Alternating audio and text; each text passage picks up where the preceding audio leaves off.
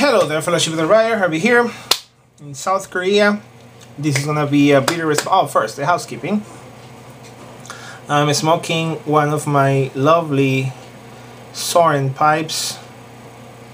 I love this pipe, so thank you very much, Pipe Scratch. Smoking in it what my Secret Santa sent me. Tinderbox special. I love this tobacco, so thank you very much. Give and Droid. Lighting it up with the Sipo that PA Pipe guy sent me. Thank you very much, Mike. And tamping it with my original Aristocop tamper.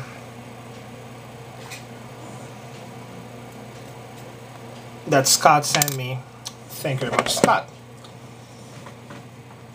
So no, this is not gonna be a video shout out of all the things you can enjoy being part of the YouTube Presenters community, but rather a video response that I've been trying to make for the last couple of weeks. And it's a video response to Jay's video that he posted months ago, entitled "Walking the Woods, I'm Superior and How Do You Assume?" in which he asks, how do you assume? How do you assume people? You assume the good, the best, or the worst from people? And at the end of the video, I'm going to include some bloopers that that somehow, I haven't been able to finish this video. I will raise a question that Jay asks. Not only like what do you expect from people, the good or the bad? You assume that they're gonna behave the best possible or the worst.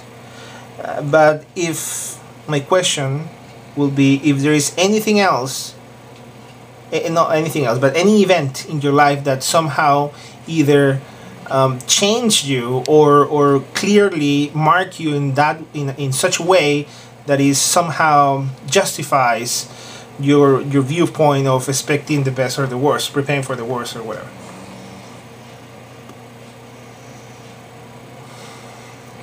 So to answer those questions, I'll have to say first that time to change the flint.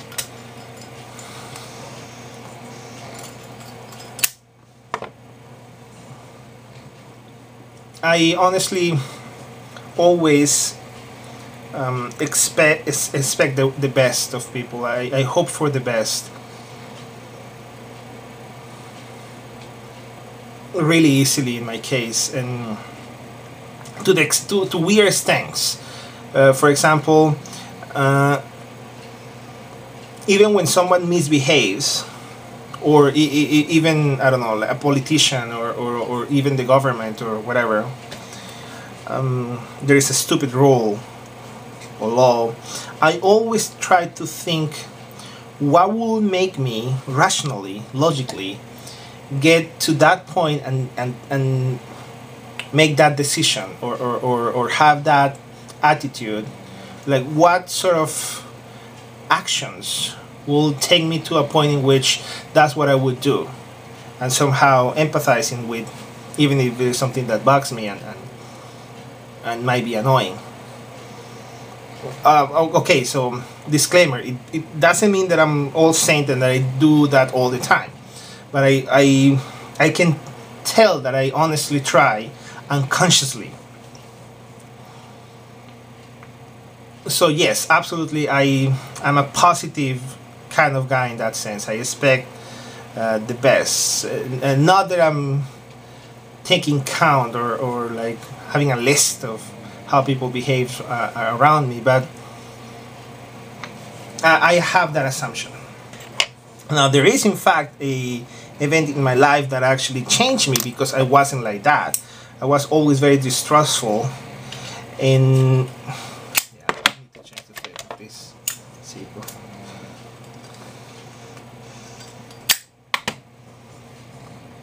And what happened was, when I was 15 or 16 years old, I was learning to inline skating, and I couldn't afford a fancy skates.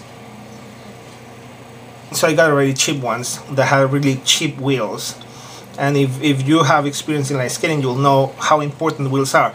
There are a lot of things that are important in light skating, the boot, I mean everything, but wheels are the cheapest factor that you can improve very easily.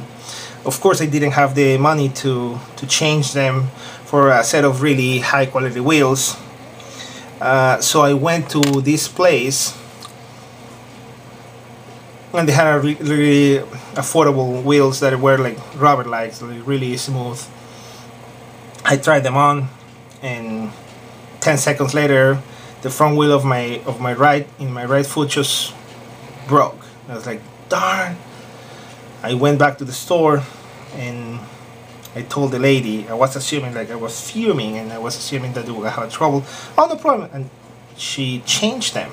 She changed that one actually. Oh, great. I put that one in the front. 10 seconds later, poof, again. I thought, oh, I'm gonna be screwed. They're not gonna return me the money. They're gonna perhaps give me some store credit. I wasn't interested in buying anything else there because, well, I couldn't afford anything else, and the only thing that I would like to have was to change the wheels. So I was expecting that. I was like, oh darn, I'm gonna have such a headache. And I went there. Not only the lady returned the money right away, I didn't even have to ask, like, oh no problem, I'm sorry. She was very apologetic. But actually she gave me a set of wheels, cheap ones, a set of wheels as a replacement. Like, I'm so sorry that happened. That changed me immediately. It's like, I'm such an ass. How can I expect that from people? And she being so nice. I mean, what is wrong with me? And I would say that that's a defining point in my life very early on, in which I said, like, no, I mean, that's not the right way to look at life and look how people behave in general. And that changed me. To finish, I will include a set of bloopers of the attempts that I had before. And with that, I'll say, my friends, puff away.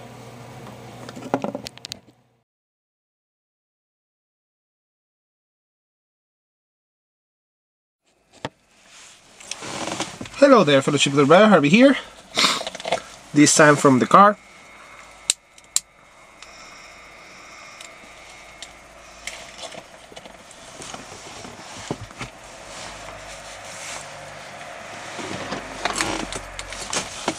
What the hell? Talking about bloopers.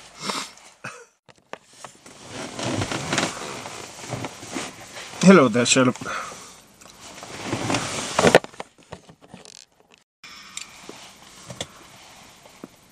So I figured out that if I could change those, that would be kind of cool. Hello. And I realized how crappy my way of thinking was, and I feel ashamed of myself. Like, why would I be expecting always the worst? That was terrible of me. And even if somehow consciously or unconsciously you don't have an action that will project that, I think there's a vibe that you actually project in that sense. And come on, seriously, am I there? This actually is gonna be my third or fourth attempt to respond to Jay's video that he posted a while ago, months ago, about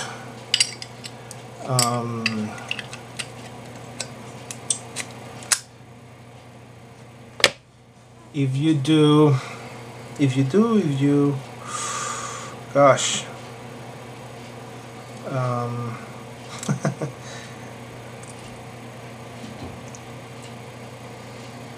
gosh, I'll have to check it out again.